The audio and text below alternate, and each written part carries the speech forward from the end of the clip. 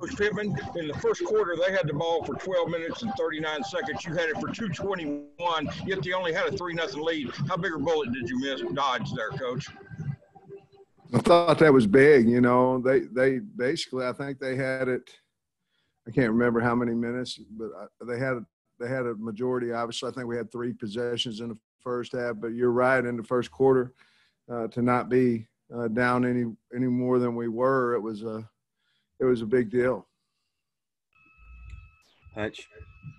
I think maybe they might need to. I can't hear them very good. Yes, Sam. What was your message at halftime? What do you think led to that dramatic turnaround?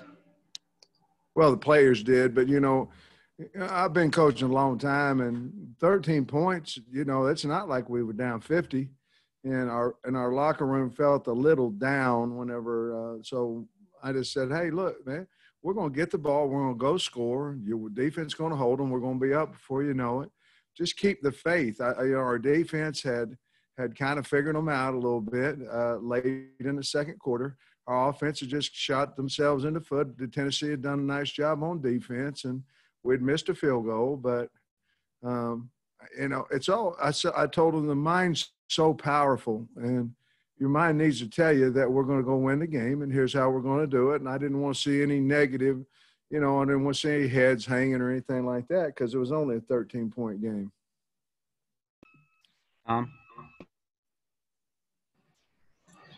Sam, the first drive of the third quarter,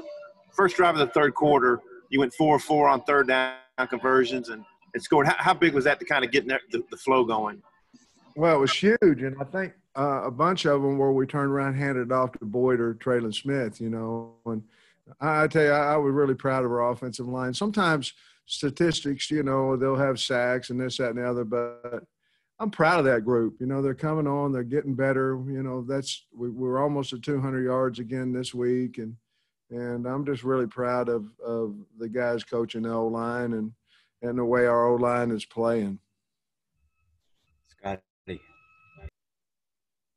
Yeah, Coach, in the third quarter, your offense scores 24 points. Defense gives up 16 yards. Was that your guys playing their best ball? I think they played pretty good. I mean, 24 points and 16 yards. I tell you what, momentum's so, you know what a momentum is, and we had it. And we rode it at least all the way through the third quarter, and our defense was on shutdown, you know, in the second half. And when they went 1 for 8 on third down, that's big, but it was manageable. You know, we were able. It wasn't 3rd and 1s. You know, 3rd and 4, 3rd and 5. We got a chance. Nikki. Coach, did you guys make a concerted effort to take bigger shots in the third quarter, or is that just kind of what came up, or was it because like you realized maybe like in the first half Tennessee might eat up so much time that you just needed some big wins?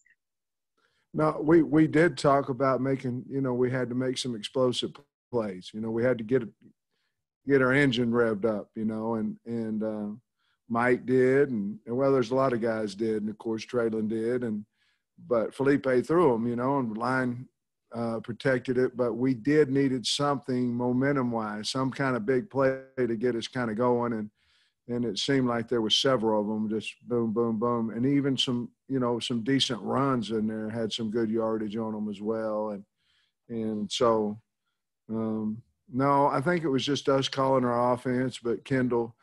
You know, guys, Kendall's a really good offensive coordinator. I mean, everybody can sit around at home and say, oh, I wouldn't have called this. Well, he wouldn't either if he'd known it wasn't going to work. But the guy's an incredible offensive coordinator, and I'm damn happy that he's the offensive coordinator here at Arkansas. Bob. Sam, what'd you think of Felipe's game overall? And you know, he's done pretty well against the Vols. He's 3-0 against them. Is that anything you guys looked back at or took into consideration? Just what do you think of his play, especially in that third quarter? Well, we count on Felipe. He's our guy, and I'm glad that he's done well against Tennessee. And he's a tough guy. You know, he did some things with his legs again. You know, he made some key runs in there. I think a couple of them, one at least, was on third down that he ran down the middle of the field.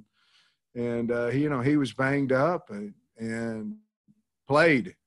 And he's our leader and he's our bell cow, or however you want to say it.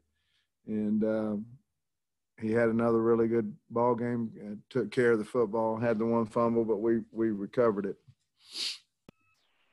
Trey Biddy. Coach, I was curious about the defensive stands in the second half. It seemed like they were just running at will at the first half. What adjustments were made at halftime? Well, like I said, I think we put some guys a little bit more on the edge. We were a little tighter for the cutback lane. Barry switched it up through, probably ran a little bit more field pressure. He'd been running some boundary pressure, and we played a lot of 4 and 3 man line, just like we did in the first half. But our kids really, they kind of had them figured out. They kind of, you know, the double teams and the single blocks and all this kind of stuff. They'd kind of figured out how to beat them there at the end of the second quarter. And I just think they were really confident going out and that we could get it done. Ray Shack. Coach, how big was it to have Hudson Henry play through what looked like some obvious pain, specifically there in the third quarter, to be able to stay in when you guys were trying to go quick? Yeah, that was big, you know. That, you know, we didn't want him to come out, but we also didn't want him to get hurt. You know, it was kind of a fine line in there, and we figured if we could score, he could come out. You know, he's not on the PAT team, so we was trying to wait to get him out for scoring. Ty.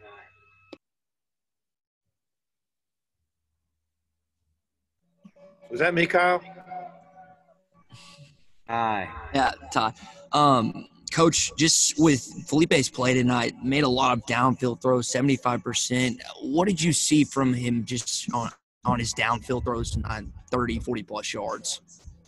You know, he's a good – he throws the long, deep ball well, you know, he does. And he throws it, you know, with the right amount of speed, accuracy. You know, he can lob it. He can drill one. I mean, he's got an incredible strength on his arm.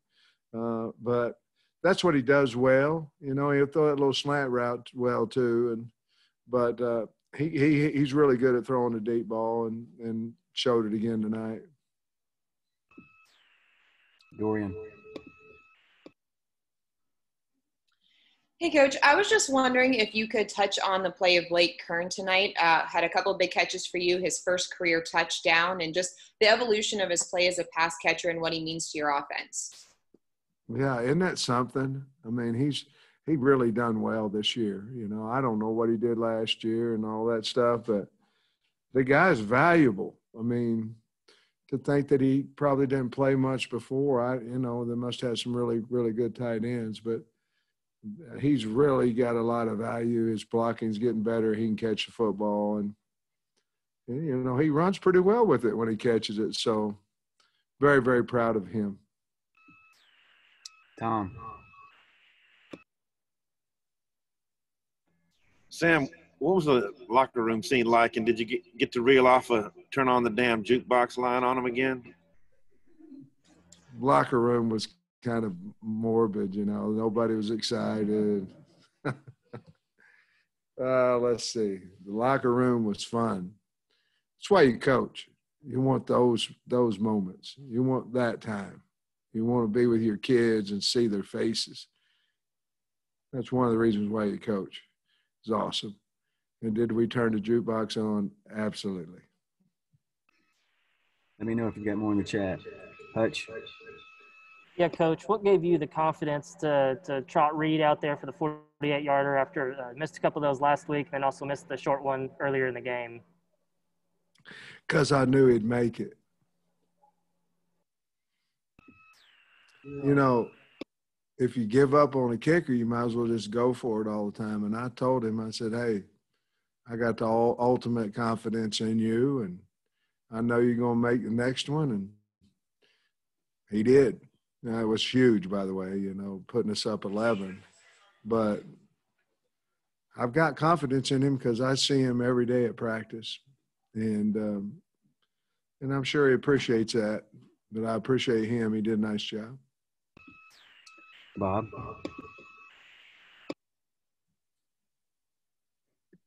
Sam, I figured you guys would probably get a pick tonight. I don't necessarily think I would have picked Eric Gregory. What do you think of the big guy getting a pick there, those hands? Well, I'll be honest with you. I didn't even know he got a pick.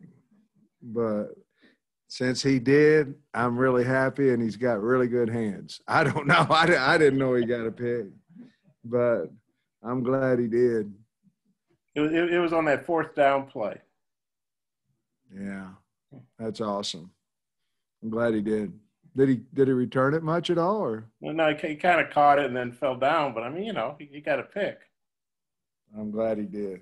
We'll mention it to Monday in our good, bad, and ugly. Hopefully, it'll be on the good. Tom, did you have one more?